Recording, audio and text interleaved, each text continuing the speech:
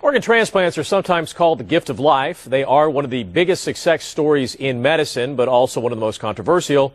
And they're also the subject of a new CBS drama. Let's go. Three Rivers takes you inside the family dramas unfolding during transplant cases, from the donor to the recipient.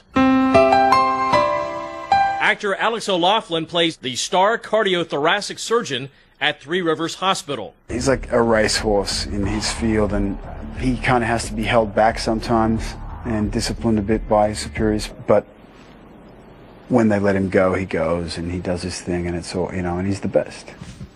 Tonight, the real-life transplant surgeon who taught O'Loughlin the ins and outs of surgery procedure makes a guest appearance on the show. Hey, Andy, it's Gonzo here at Cleveland Clinic. What's up? Dr. Gonzo Gonzalez is a highly respected transplant surgeon at the Cleveland Clinic in Ohio.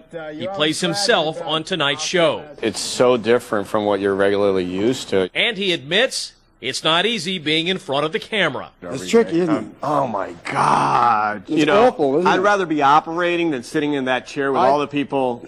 I feel you, man. I'm telling you, it's actually not easy, but nasty. I'm very proud of you. Well, you can see Three Rivers tonight at 9 right here on CBS2.